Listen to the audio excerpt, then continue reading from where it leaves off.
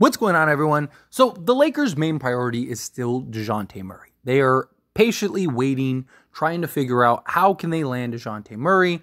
Lakers are going to need to find a third team based on countless reports. They are trying to find that suitor for D'Angelo Russell. Reports are basically centered around D'Angelo Russell, first-round pick, a pick swap. Jalen Hood-Schifino has had talks of being included as like another kind of first-round pick because he was a pick in this year's draft. Is like, hey, we only have so many picks. We can give you a Jalen Hood-Schifino. Other pieces could very well be involved, right? You know, maybe a Maxwell Lewis, a Max Christie. You never know. Until everything is done, finalized, and finished, everything's just kind of speculation up in the air. And negotiations are still going on. There's back and forth.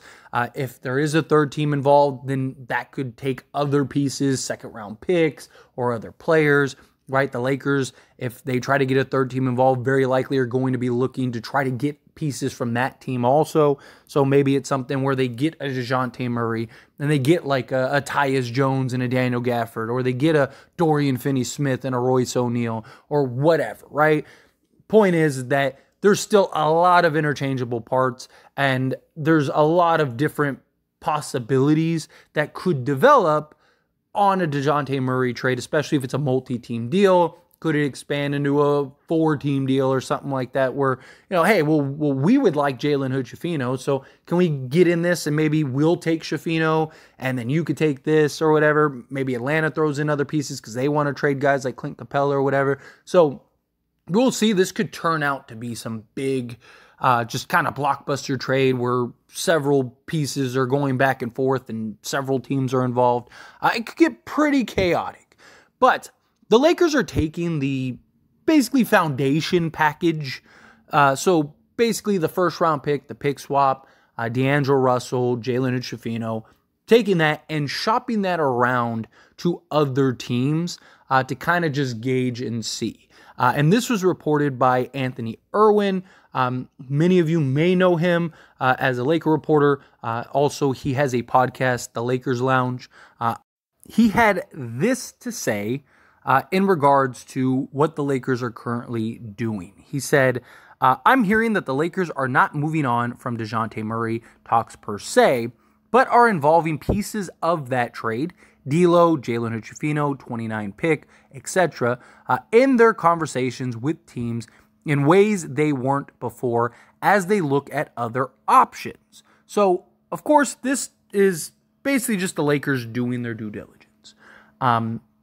Anthony's saying, you know, hey, look, the Lakers, they still want Dejounte Murray. Dejounte Murray continues to be priority number one, but they're weighing their options. They want to see what else is out there, what other pieces are out there, right? Lakers are interested in other players. My guess is that it wouldn't be, they're not going to give up all that stuff to just get one guy back. But if you could get 3-4 guys back, something along those lines, you know, maybe there's other interchangeable, maybe a Rui Hachimura gets thrown in, whatever, right? There's multiple teams that are currently sellers that have pieces that make a lot of sense for the Lakers. Maybe it's a multi-team deal, right? It's just the Lakers doing their due diligence.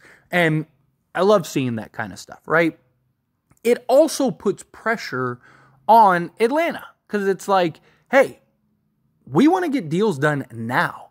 We don't necessarily want to wait till the trade deadline. We don't want to necessarily wait around to see if you guys come around or not. Because look, Atlanta doesn't have to trade Dejounte Murray. Now, I believe that they will, right? Because I just don't think he's going to have more value as time goes on. You can make an argument that he could end up having less value as time goes on, because as Atlanta continues to be bad, and that carries over into next season, and now maybe Dejounte Murray, because he hasn't been traded, he starts causing a fuss, or even if he doesn't, right? It's just like, what if the teams like the Lakers end up going in another direction? Now that's one less team that wanted Dejounte Murray, and there's no guarantee that other teams are going to come trying to get Dejounte Murray, so now all of a sudden you're stuck with him, right? Like, it could get a lot worse as time goes on for Atlanta. Originally, when Dejounte Murray became available, there was like 7 or 8 teams that were reported interested in Dejounte Murray. And now, it kind of seems like it's just the Lakers, right? Like, teams like Miami were incredibly interested. They end up going and getting Terry Rozier. The New York Knicks were incredibly interested. They ended up going and getting OG. Right now, that doesn't mean that they still can't go get Dejounte Murray, but that doesn't seem to be a direction they're going. The Sixers were a team that was linked to Dejounte. They seem to have bowed out, and they're not really interested anymore, that they want to look in other directions and try to go get somebody that maybe makes more sense and more of an impact, right? Like, the well is drying up for Dejounte Murray, and they want all these picks and all these assets and stuff like that, which is understandable because they gave up so much for Dejounte, but teams don't care. They're looking at it as like, hey, that's your fault. You took a gamble and you lost. Right? You know, when do you get your money back, right, on a gamble? Usually more times than not, when you lose, you lose. At least you're going to get something back. It's better to get back 50% of what you lost than all of it, and it's not working. How long are you going to be willing to hold on to that? So no other team seems to be willing to pony up at the moment besides the Lakers. Now, of course, that could change at any moment, you know, especially like if a team ends up having an injury, or, you know, a team just goes, you know what, like, what else are we waiting around for? Like, let's go make a push for Dejounte. Can we just outbid the Lakers, right, and not cost us too much? A team like the Knicks, again, like, the Knicks have Fournier's contract. They need to get off of that. They could go and give, like, Fournier, Grimes, McBride, and like 2 firsts and say, here you go, and go get Dejounte Murray. So it's not that it's a complete lock that the Lakers are going to get him. It just seems like an inevitability, kind of. It just seems like all the other teams that were interested aren't really as interested anymore, and the Atlanta Hawks are trying to play hardball, which makes sense. Again, if you're Atlanta, you want to wait as long as possible because you never know what tomorrow could bring. And you know the Lakers and their offer necessarily isn't going anywhere, right? It's not like they're going to magically all of a sudden have more. So you know that, like, okay, the Lakers aren't going to be able to give up anything more than they can already give up. So we know we could go get that. So let's just remain patient and keep doing that. So what do the Lakers need to do? They need to keep putting that pressure of like, hey, if we find something, we're going to take it. If we find something we like, it's getting done, right? And if you end up stuck with Dejounte Murray, then you end up stuck with Dejounte Murray. You know, or if we have to work out another deal and now we don't have, now we only have a pick swap, then guess what? Now you're only going to get a pick swap. It was your fault. You should have gotten the deal done when we wanted to. Should have gotten the deal done when it was on the table. Because based on reports, it was about as close to being done as possible, which is concerning because usually when deals kind of get to that like 1 yard line and fall apart, there's usually an issue that sometimes never gets resolved, right? There's usually this difference where it's really hard to get back to that point. But for Atlanta, again, they're probably looking at it as like, what's the rush? Why do we need to do this?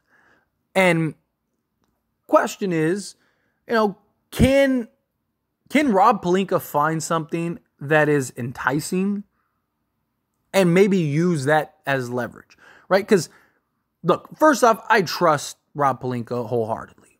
I fully believe in Rob Pelinka, his patience, everything. He's really good about just, you know, staying in the trenches, letting cooler heads prevail, finding the right trade and getting what needs to be done. And so I fully believe that he's going to be able to find that. The thing is, though, is like if he could find something that's pretty decent and kind of bring that to Atlanta and go, all right, look, this is the deal. Take it or leave it. If you don't take it, we're going to go do this right now. And kind of force Atlanta's hand a little bit. That's something that could be good and that could be something that kind of, you know, derives from this. But time will tell. I mean, we'll see. Look, the Lakers want Dejounte Murray. Atlanta knows that the Lakers want Dejounte Murray. Dejounte Murray, again, I get it. Makes sense for now and the future. I do have the questions about the fit. But if it works out, I mean, the Lakers could be terrifying. You know, you're not going to have to worry about his effort. You're not going to have to worry about his energy. That's one of the things that he's really good about. Plays 100%, 100 miles an hour every time. But, you know, there's just what's going to happen. That's the big question. But anyway, as always, this is a discussion, so I pass the question on you. Let me know your thoughts and opinions down in the comments below. What do you think? How do you feel? Do you think this is great news? Are you excited for this? Do you think, no, like Lakers need to just get the Dejounte Murray deal done. You don't want to mess around and upset them, whatever. However you feel, whatever your thoughts are, love to hear it. So let me know down in the comments below. That being said, if you haven't liked this video, hit that like button. Helps me out a lot. Lets me enjoy these types of videos, and I truly appreciate it. If you're not subscribed to the channel, hit that subscribe button. Turn on the bell notifications. Appreciate y'all. See you in the next one. Thank you.